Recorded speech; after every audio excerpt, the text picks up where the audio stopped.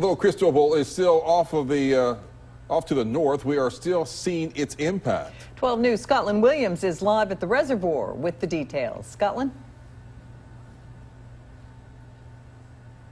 Live at Old Trace Park, and we are still seeing that tropical air mass with the southerly flow.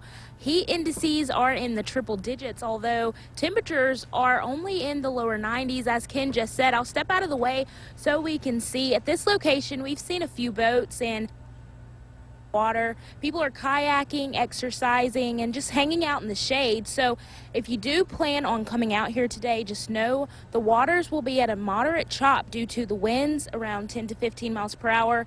And if you have any outdoor plans, whether it's here or not, make sure to stay hydrated and cool if you'll be outside for long periods of time. Live at the reservoir, I'm Scotland Williams, 12 News.